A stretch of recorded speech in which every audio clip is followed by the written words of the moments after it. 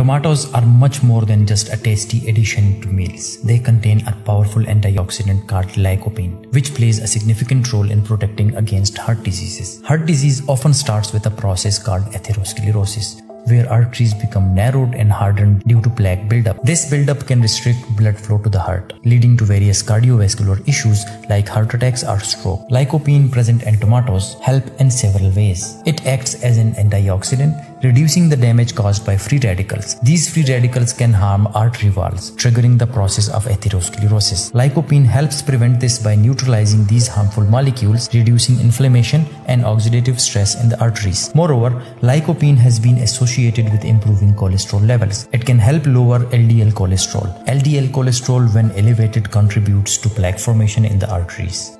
Tomatoes contain other nutrients like potassium, folate, and vitamin C, all of which are beneficial for heart health. Potassium helps in regulating blood pressure, while folate and vitamin C supports blood vessels function and overall cardiovascular health.